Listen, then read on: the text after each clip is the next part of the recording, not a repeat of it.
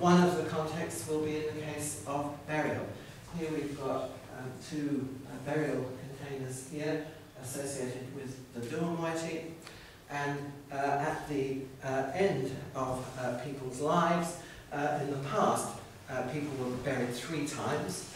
I can't go into too much of detail because I'll be talking for about 24 hours. But the whole long coffins were put for the 3rd phase of the burial. The first phase of the burial was just burying the person immediately after they died.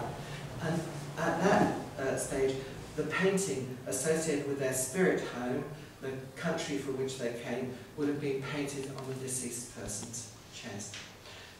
Then the bones were excavated, probably some 6 months later, put into a bark coffin, which would be very similar to this, not quite as high, but made out of bark that would be curled round into a cylinder. And again, the paintings associated with the person's clan would be put on that.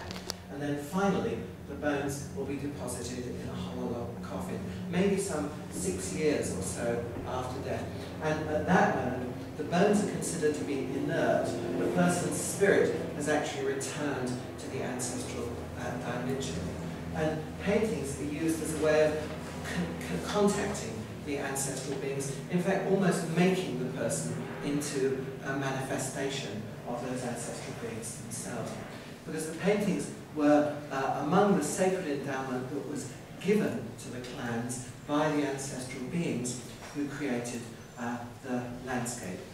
And the paintings, as well as representing the land that was created by the ancestral beings, are thought to be paintings that the ancestral beings handed on as a sacred endowment and a charter associated with place. Now, we have something like 5 different places represented in the paintings that we can see around us here. And I might begin with the mother's clan's painting. So anybody who is out there, if they come and sit at the back there, otherwise you won't see what I'm talking about. And if people turn around this way,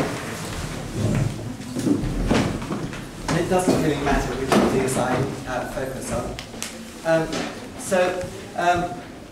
The background pattern here is associated with wild honey, berkuda, and fire. And the wild honey and fire connected to paperbark forests. How does this represent that ancestral being? Well, the ancestral being, in fact,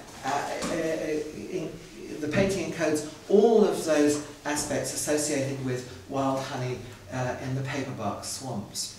It represents the bees, it represents the honey, it represents the wet season floodwaters, it represents the paperbark trees, the hive that's in the paperbark trees, and the fire that burns the country. You have to see it in terms of the seasonal cycle, because the paperbark honey becomes ripe at the beginning of the dry season. So during the wet season, and towards the end of the wet season, when these particular trees are in flower, then the honey is built in the honeycombs. Then the floodwaters subside.